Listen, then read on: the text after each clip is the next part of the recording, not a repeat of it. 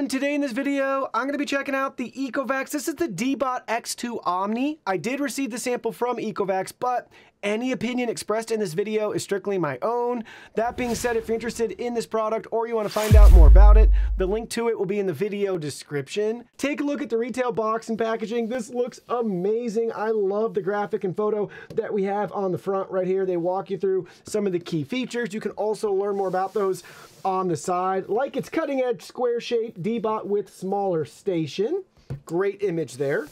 All those features expanded on the back, all-in-one Omni station with hot water mop washing. You'll see our embedded LiDAR navigation giving us that smaller and more compact shape. And then they walk you through the dual spinning turbo auto lifting mop pads.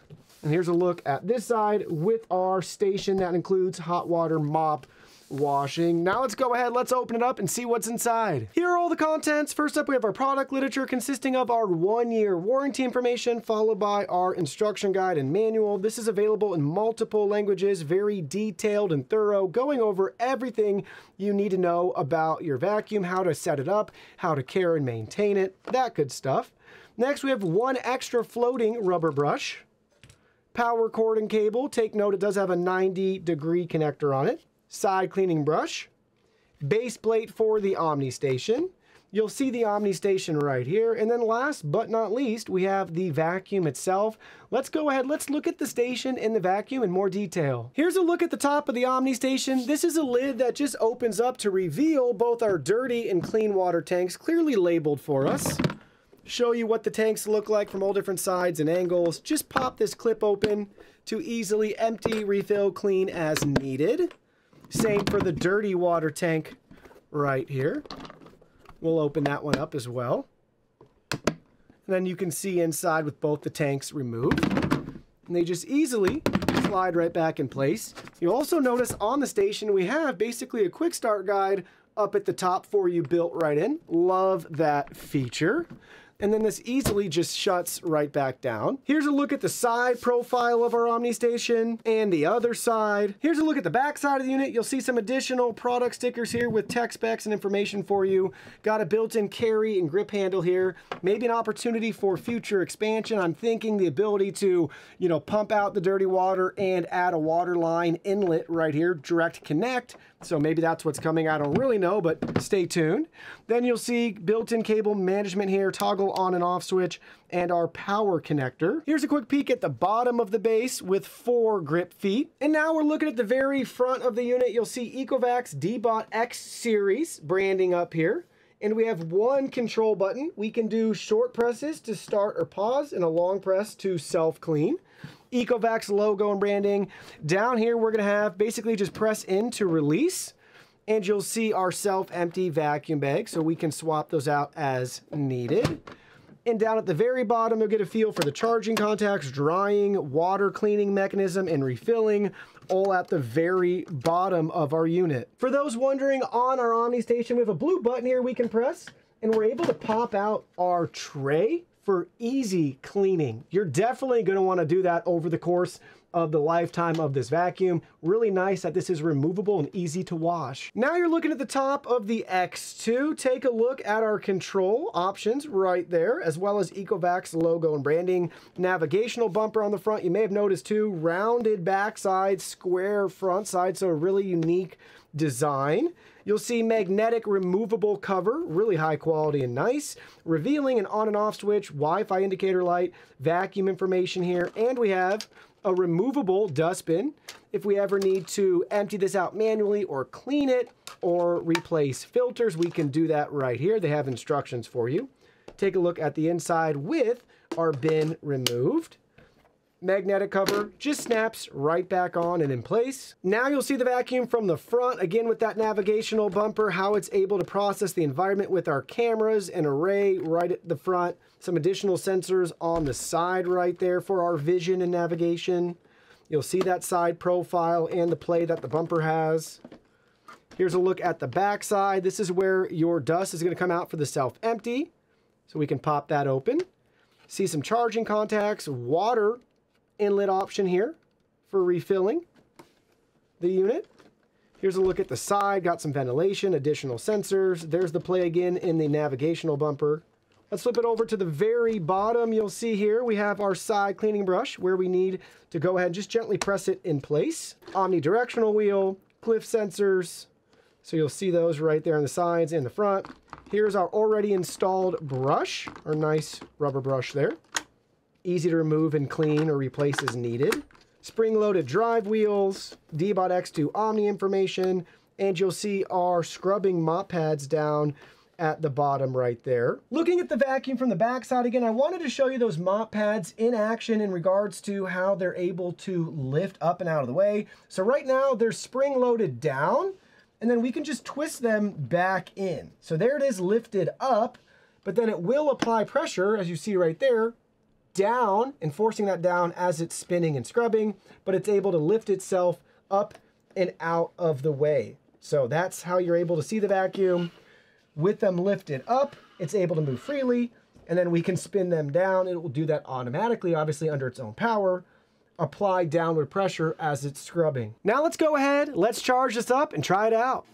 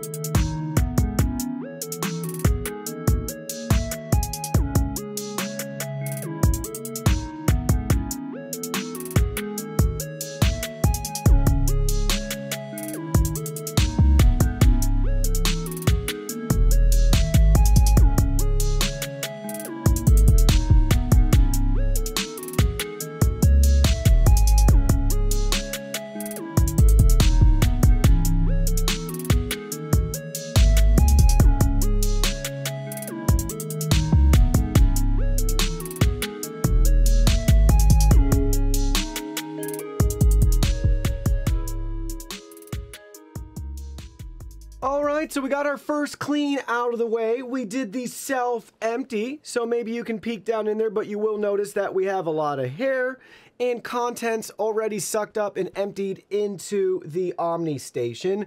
But don't worry, I have multiple levels of my house, so we'll also be able to see the contents in the dustbin too, so you can get a better feel for real world cleaning. Look at that too. You'll notice on this side we got a leaf sticking out there from the self-empty, but this thing is jam-packed full of pet hair. Look at that. Our bin is full, so let's go ahead, let's dump this out right here, so you'll be able to see everything that it's able to vacuum up before it's in the self-empty. So pretty dirty in there already, a lot of really fine dirt and dust, which is great. You want that trapped in here. and then emptied into your vacuum bag versus spread right back through your house. But take a look. Oh my goodness, that can really pack it in there. Disgusting. So obviously we got larger particles, crumbs, food, things like that. Really fine dirt and dust then trapped in all of this pet and human hair. Disgusting. But there you go, guys. 4 humans and a dog, that's what you can expect. And then I thought we'd take a look at the underside of the vacuum, get a feel for the brush roller and our mop pads. Now keep in mind, this will go back and clean and dry the mop pads periodically, so they look as good as new. So that's what we're seeing right here with the mop pads. No discoloration, no stains, dirt, or anything like that. So it does a nice job keeping those cleans. As for the brush roller here, I'm not seeing any tangles on the main brush itself, but it sure does look like on the sides right there. Wow. Look at all the tangles that we already have here. So that's just after our first clean on our first story and second story. We have a lot of hair tangled in there already. So the good news is with this design, usually you would find a buildup like this on the main brush roller. We're not seeing that here, but with this design, it's now funneling and trapping all that hair on the side. Pretty easy to remove, but just keep that in mind that I was hoping we wouldn't even have these sorts of tangles at all anymore, so you will have to periodically maintain and still clean your brush roller, but just at the sides. Everything else looks good though, just a little bit of dust as you would expect on the rest of the vacuum from the sides. Got a couple of scrapes and bumps right there. See the back side, and then we'll look at the other side. Here's that dust outlet too, so if we can pop that open, no obstructions, pretty clear in there. So just your typical wear and tear that you would expect as it's cleaning and agitating all that dirt around your house. Make sure every once in a while too, you periodically wipe down your sensors. With our first clean out of the way, now I wanted to show you some of the key features and highlights within the ECOVACS Home app. This is what it'll look like when you set up your DEEBOT X2. We have a couple quick settings here that you have access to. In this case, we're going to choose Start to control your robot. We'll enter into our map and all of our custom cleaning settings. So in the top right hand corner, there's a little map icon. You can select that and be sure to turn on multi-floor mapping if you want to put this in different floors around your house. And then we can edit our maps right here. So we can select map editing. And down at the bottom, you can add virtual boundaries. So you can set up little walls if you want, or large areas that are rectangular that you can customize. So you can set up those no-go zones and areas. You can relabel your rooms. You can divide your rooms. You can combine them. And you have carpet adjustment settings depending on the different floor types in your house. So very easy to edit your map there. You'll see our map right here with our previous clean in room 1. And then further down, you'll notice general or customized cleaning settings here. So in the general settings, we'll look at that. We can do a whole house clean by hitting the start button in blue. We could add a particular area instead. So now on the map, you'll see what's populated here. We could just do multiple areas if we wanted to clean that way, or we could select certain rooms to clean. So you can do basically area, room, multi-room, or whole house cleaning. Just pick and choose what you want. There's AI close. You could toggle that on or off if you want some AI help with your environment. Then you'll see we have our cleaning preferences, vacuum only, mopping, vacuum and mopping, or mop after vacuum. Then our different power settings right here for our vacuum, as well as our different water levels, how many times you want it to clean. Do you want to turn on deep scrubbing? You can set schedules. We can view our smart cleaning settings here. If you want to just do a quick clean, I'd make sure to toggle on the auto boost suction when it identifies carpets, get you that nice deep clean. And you'll want to turn on the object avoidance at the bottom. Then we have our station settings, so you can adjust key things here, like for self-empty frequency, mop pad cleaning intervals, mop pad washing method, don't wash them, hot air drying time. You get the idea. Lot of customization options. And then we have our cleaning log, so we can see a nice detail breakout chart and graph here of our cleaning. And then we have our highlights of our clean. So let's look at our first clean right here. We can select that. Take a look at the map, very detailed, showing you everywhere it was able to clean. Square footage, how long it ran for. So we have that nice breakdown. Here's the second level. So nice to have that as a reference. So at the bottom here, we can select more settings, or we can go back up and hit the settings gear icon in the top right-hand corner. You'll see the cleaning log again. We can view our accessories and parts. They give us nice maintenance tips and tricks right here to see when it's time to replace. You also have your voice assistant settings here if you want to toggle that on or off. And then further down towards the bottom, you'll see a section called lab features. We can go into this and we have two options if we want to toggle them on. Strategic particulate removal, we can enable that if we want, or pet in the house.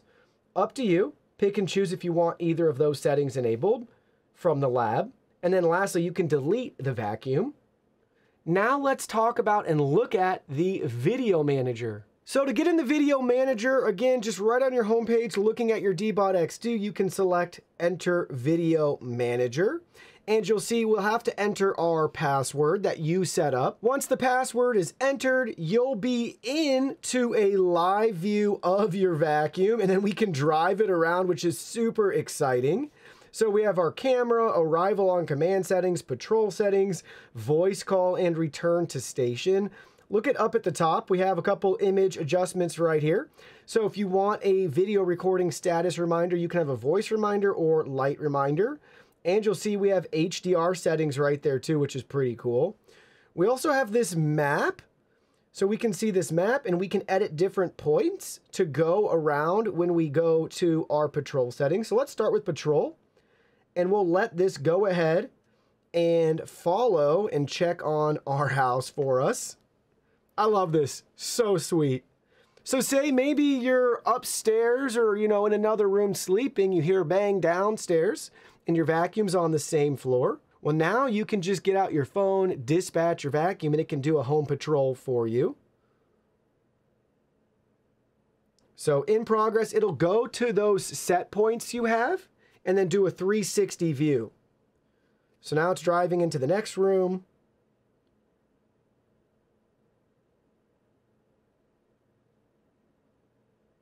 Or maybe that's going to be the original spot for it. Hey, there's our other Yeti cube. So it's patrolling right now. I'm not driving it. It's doing its own thing.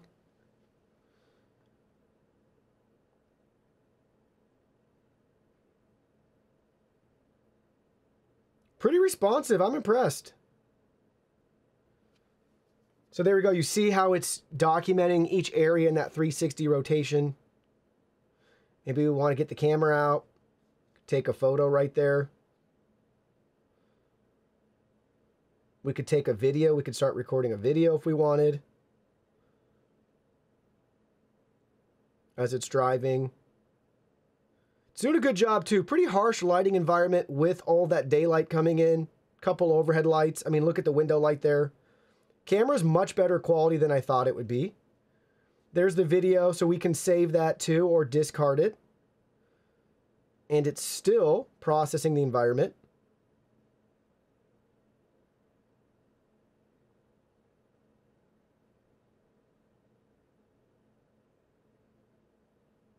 So cool. Really neat.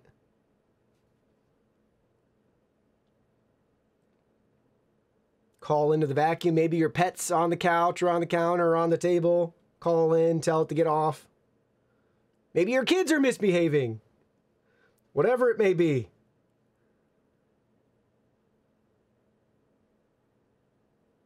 All done via Wi-Fi. Oh, look at that. We're going to go up to our original, our X1. Our X1 Omni right there, baby.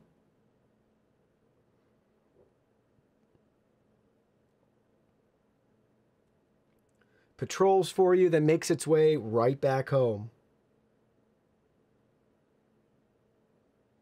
There we go. Just finished. It's going to return to the station.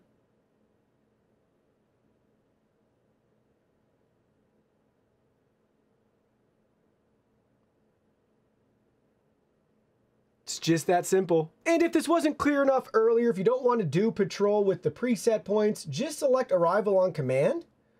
And then you'll see we can add anywhere on the map that we want to go.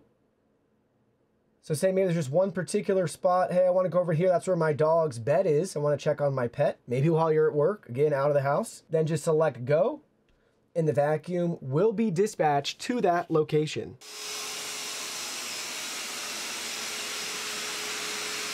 All right, we've reached the designated location, and now if we want, we can rotate the vacuum. Take a look around. See what we need to see. And that's super responsive. There's no lag. I thought there'd be a little bit of lag. That might just depend on your Wi-Fi. That's doing a really nice job though. And this thing moves quickly. Cover a lot of ground. And then just send it back home when you're done. How does the X2 stack up against the competition? We'll be comparing it not only within ECOVAC's own lineup, but we'll also be comparing this with the over 40 plus robot vacuum cleaners that we've personally tested and reviewed. So, first up, the key metric we're looking at is max suction power. This, along with CFM, help us to have a better understanding of how good of a job it's actually going to do cleaning for us. So the higher the score here, the better. That's what you're going to want to see. This has one of the highest PA ratings we've ever seen. Now, we're taking the brand's word for it here. We have no way of measuring that ourselves, but really impressive. 8,000 PA suction, 3,000 PA more than the ECOVAC's average, and 4,000 PA more than the overall typical average RoboVac. Next, in regards to CFM, we got a score of 12.1. The higher the better for this score. Typically, again, helps to get you better real-world results for deep cleaning carpets, all that good stuff. So 12.1 is our score. Overall average for ECOVAC's is 9.7, and we almost double just the average CFM score of 7.1 for your typical RoboVac. So do those metrics actually translate to the real world with our deep cleaning score? So for this test, we embed coffee grounds into carpet and we vacuum them up with the RoboVac and we measure the results before and after. So we got a score of 85. The best possible score is 100. Compared to the brand average from ECOVAC's, we're 5 points less. They typically average right around 90. Our overall generic vacuum average across, all different models and brands is 85. So we're right at the average, but there is a little asterisk here because in this test, you'll see hopefully on the screen, there'll be a picture showing you what we were able to find when we removed our dustbin. There were tons of coffee grounds still on the brush roller and right at the ledge of the vacuum that didn't make their way into the dustbin. So if those were able to be counted, we probably would have had a 95 or maybe even a perfect score. So in this case, average cleaning results with a little asterisk, letting us know that it's going to be skewed a little bit higher than what our data is showing. Next, let's talk about decibels. For this value, the higher it is, the louder your vacuum will be. We test this on a room vacuuming carpet with all of our max suction settings enabled. So in this case, we got a decibel readout of 79.6 decibels. The brand average is 73, so we're about a good 6 decibels over ECOVAC's typical average. But I'd argue with that 8,000 PA suction power, we're having an even more high-performing vacuum, so this is to be expected. We're about 10 decibels over the typical average for a RoboVac. So at this stage, yes, you will notice a difference between your average RoboVac cleaning on carpets versus this one when they're both at their max setting. Is it unbearable or anything like that? I would say not any more so or any more of an annoyance than any other RoboVac, cleaning in the room while you're present. Next, we have battery life. This is measured in minutes. The X2 has a 212-minute battery life. The brand average is 225, so we're really close to the typical ECOVAC's experience. And compared to the competition, we're still substantially greater in regards to battery life by over 60 minutes. So 62 minutes of extra runtime with a vacuum like this versus your typical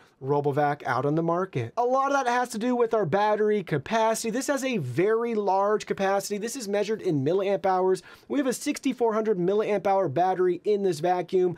Typically, you'll see on these high performing flagship models a larger battery capacity to help with that increased suction power, as well as the mopping features that we get with this one with the dual scrubbing brushes that move up and down, all of that. So that's why you're seeing that larger capacity there. 1,400 milliamps more than the typical ECOVAC's battery.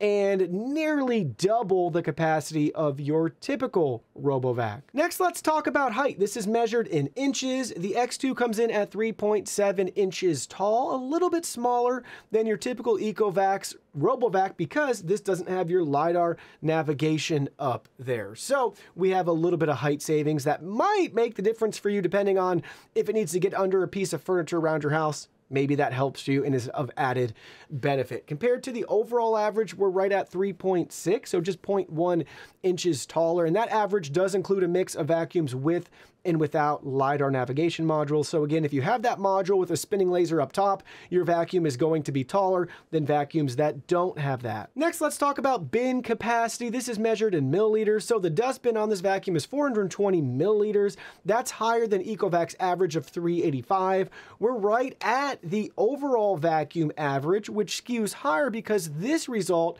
includes a lot of vacuums that do and don't have self-empty. So as you increase in your feature set, typically you start to see smaller dust bins because the vacuum is self-emptying.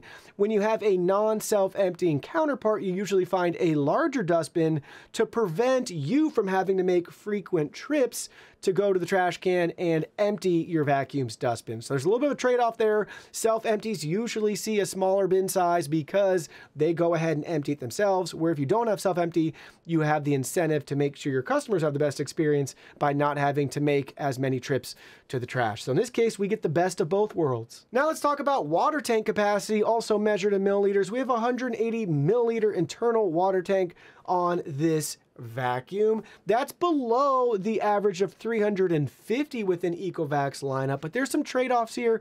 It just really depends if it's a portable water tank or if it self-empties and refills and does all of that stuff. So in this case, usually when you find a vacuum that also refills its water tanks, they tend to be a little bit smaller. Not a big deal because again, they just go right back home and refill as needed. Compared to the overall average, we're below that as well. The overall average is 260, but again, that's a mix of vacuums like this, as well as vacuums that don't refill themselves. And again, just like the self-empty, when you don't have this self-refilling, you want to have a larger tank to prevent all those frequent trips to refilling your water at your sink. Next, let's talk about a new premium feature. This is your mop lift height. So with certain models like the X2, they're able to lift their mop pads up and out of the way when they're encountering carpets and rugs.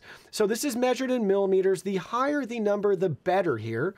And we got the best score I've ever seen for the X2 coming in at 15 millimeters. ECOVAC's average is only 8.5, so almost doubling the average from ECOVAC's lineup. And compared to all units tested, same thing, coming in at 8.8 millimeters, we've almost doubled the lift height here. Now, something I want to point out, Dreamy is a competitor to ECOVAC's. They have the L20 Ultra, which we've reviewed. That model can lift the mop pads, but it can also remove the mop pads on its own, go out and clean and come back. So it kind of makes the mop lift height, which is a really cool new feature, obsolete because it can just add and detach its mop pads whenever it wants.